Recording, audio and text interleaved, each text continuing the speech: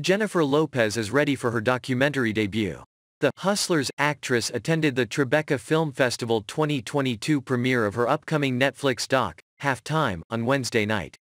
Lopez, 52, showed off her body in a black velvet Tom Ford gown covered in cutouts, with sheer mesh panels framing her famous curves. "Good God," Kelty Knight commented on J.Lo's Instagram post of the look, while Brad Goreski dubbed her outfit incredible. While she walked the red carpet without fiancé Ben Affleck, the movie, which is set to premiere on June 14, explores Lopez's decades-long career, with a focus on her Super Bowl 2020 halftime show and performance at Joe Biden's. It's unclear if the film will touch on the end of her relationship with ex-fiancé Alex Rodriguez or explore her rekindled romance with Affleck, though the film's announcement came just days after the actor proposed, for the second time, in April.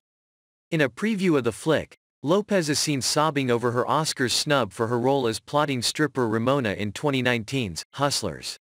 However, she was all smiles this week.